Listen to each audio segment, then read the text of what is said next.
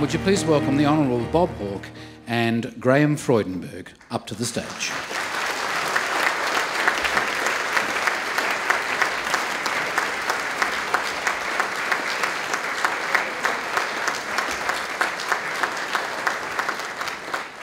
They mounted the dais with a little more alacrity 40 years ago, but I'm told you may take your podium chairs, but don't sit down for too long, Mr. Hawke, because I'm about to invite you to speak.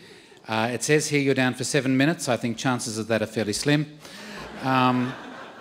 But your speech is entitled "The Night, the Party, the People." Bob Hawke.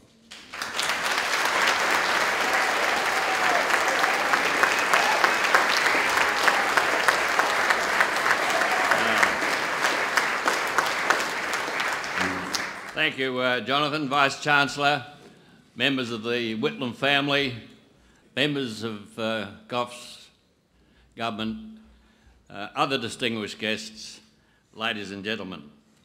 Well, I was given the title of the night, the party and the people. Really, it's impossible to find words that can convey to you tonight, although you may have got some sense of it from the film, but it's almost impossible to convey the sense of what was almost a feverish excitement and anticipation. We were assembled here in a room which was, I believe, supposed to hold about 1,000. There were 1,500 crammed into it and hundreds outside. It was just seething with excitement. The crowd was made up of ordinary, committed Labor Party members, trade unionists, but we were also joined by some illustrious colleagues from the screen and the stage, the literary, the artistic and the sporting world. Without being exhaustive, we had author Tom Keneally, we had painter Clifton Hugh, we had Bert Newton, Bobby Lim, Cole Joy, Little Paddy, and it's good to have some of those here tonight.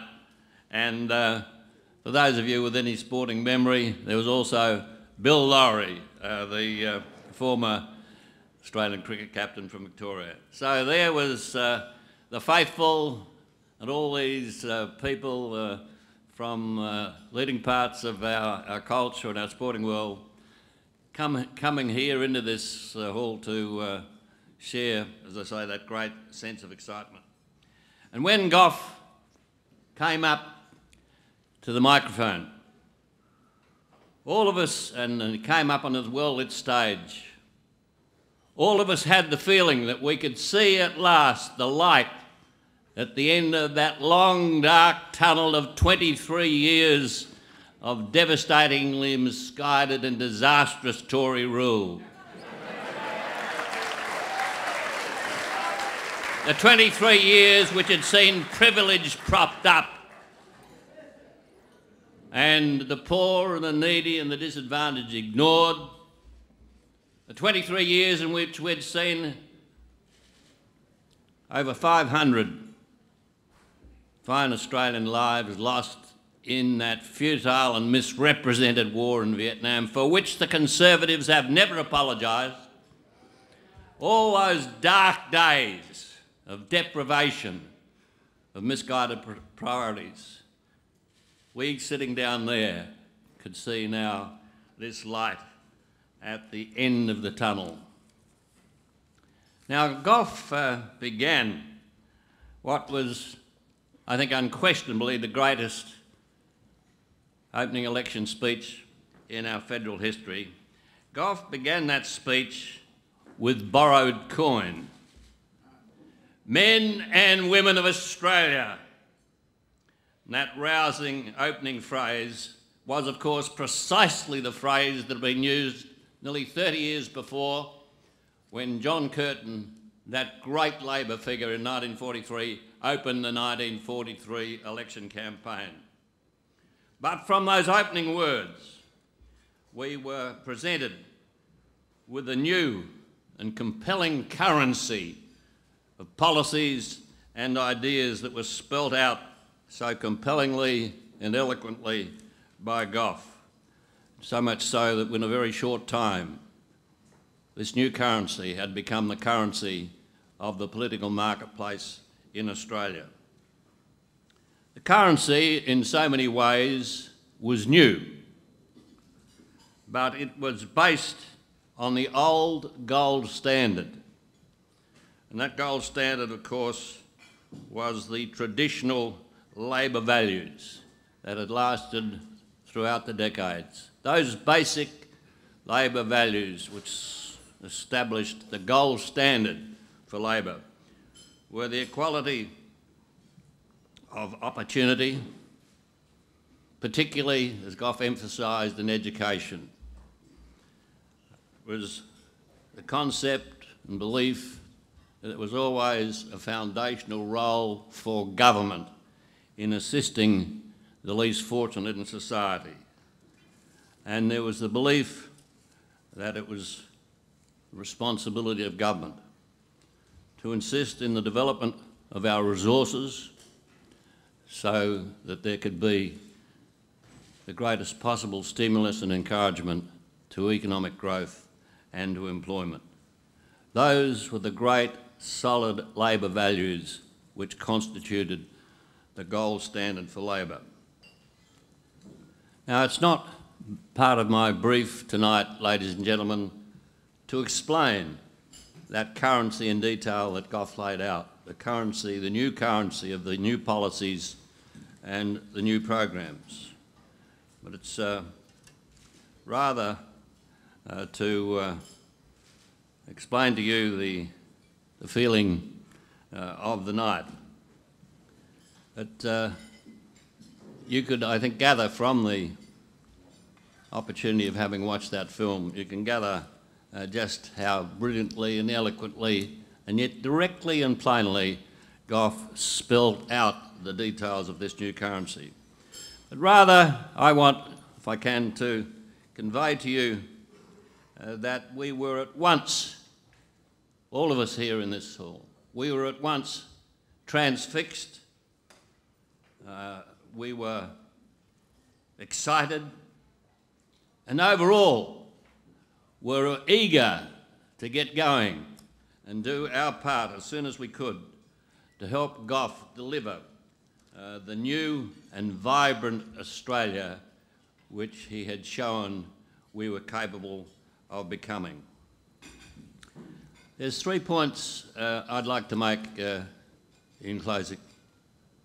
The first, of course, is just a word about Gough. I had the opportunity of seeing Gough the other day on the occasion of his 96th birthday. Of course, as we know, he's not at the top of his powers, but that spirit is still there, and it's impossible, I think, to convey, and I hope all the members of the family understand this. I think it's impossible to convey the debt that we owe to Gough, not just for that great speech on that great occasion, but for what he did to organise and discipline our party so that through his leadership we were able to transform those great values of the gold standard of labour into actuality in our life. And I know that all of you would join with me in asking the members of the Whitlam family to convey to Gough our love and our gratitude for all that he did, not just on that night.